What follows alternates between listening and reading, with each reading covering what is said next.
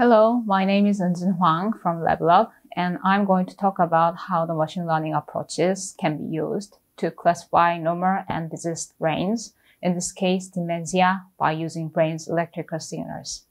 This work is done in collaboration with Brain Science Institute of Korea Institute of Science and Technology.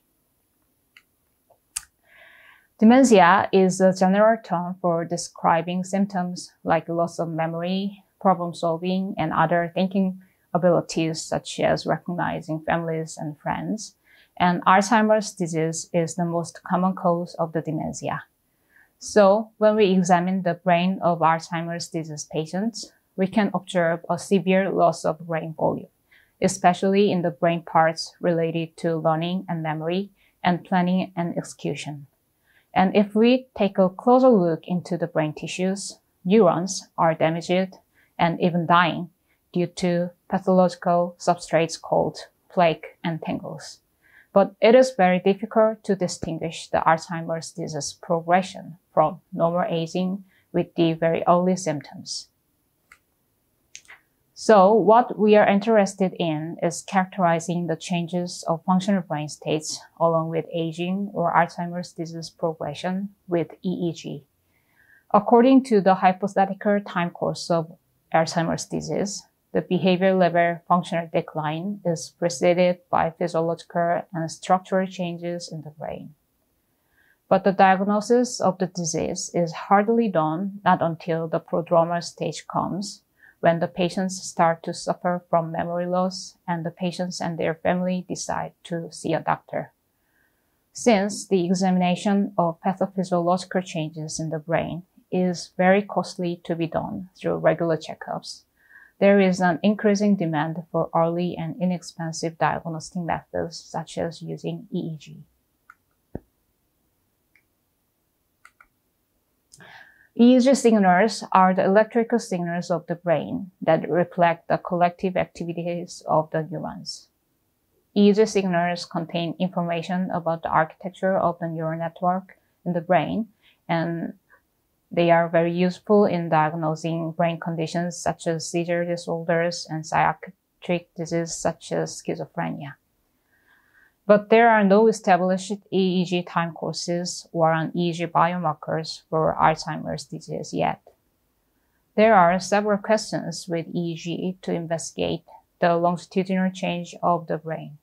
If there are any aspects of EEG that are changing with disease progression, and if so, what the aspects are and how the change looks like, whether it is abrupt or gradual, and whether it has any characteristic time point. Here in this talk, we are going to introduce how we could detect the bifurcation of Alzheimer's disease brains from normal as the animals get aged by using machine learning application to longitudinally acquired EEG data from mice. Firstly, we have explored the longitudinal data with clustering analysis to examine if there are any trends in the EEG features changing along time. EEG features were min-max normalized and averaged over subjects and recording sessions in each time window to make feature vectors along time. Pairwise Euclidean distances were computed between feature vectors, and the features are grouped hierarchically to form multiple clusters. With a distance threshold to 0.5, we have found three types of trajectory patterns in control group, which is increasing, decreasing, and steady, and two types of patterns of decreasing and steady in AD groups. Interestingly, the decreasing trends were only observed when the cluster analysis were performed on each group separately.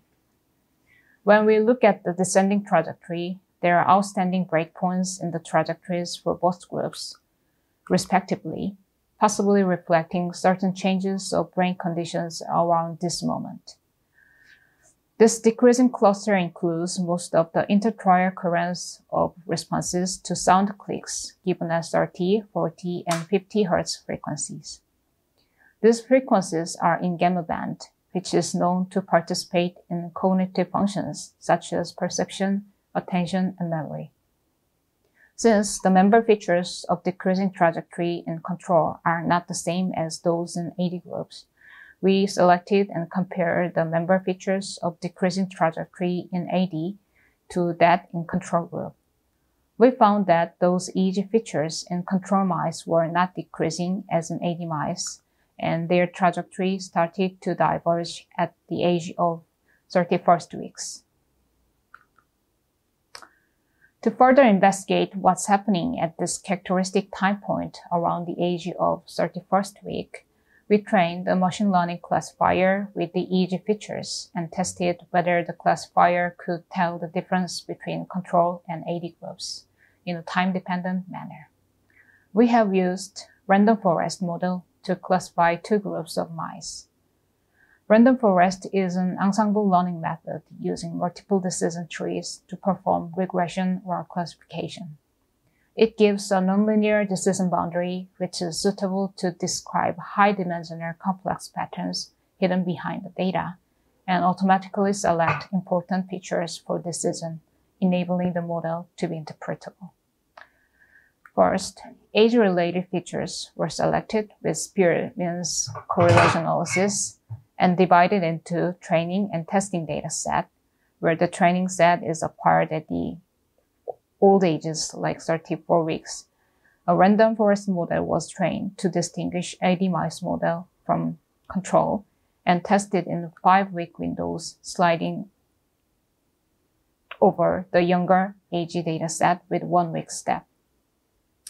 In a test window, experiments were repeated 30 times with a random state seed for the random forest model, and the evaluation metrics were obtained by averaging over the results of 30 repetitions. In the random forest model, with the maximum average accuracy over testing windows, class probability were obtained, and the divergence of probability distributions for AD and control mice were quantified with the Kullback library divergence. Also, feature importance was determined with gene impurity scores and visualized with decision trees. When the random forest model was tested for the younger age dataset, the accuracy curve showed monotonic and smoothly increasing trends starting from 60% at 19-week.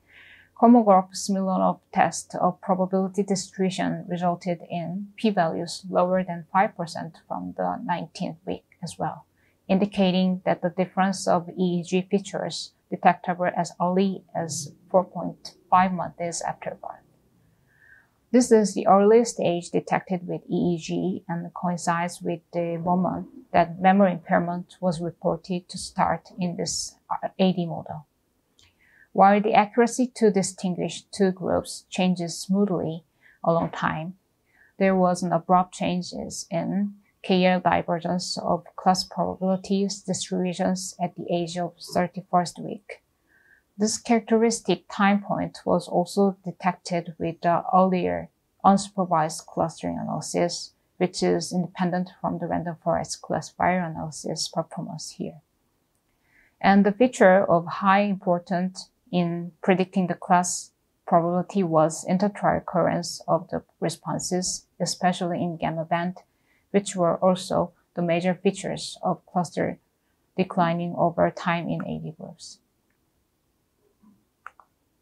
To summarize, we have presented a new approach to quantify temporal changes of brain function in AD model mice using machine learning method and shown that the ensemble of EEG features could describe the difference of AD and normal brain states, which has not been done on an individual feature basis. Among the myriad of EEG features, intertrial coherence in gamma band were principally reflecting the change of brain conditions detected with machine learning approaches. Thank you for your time to paying attention to my talk.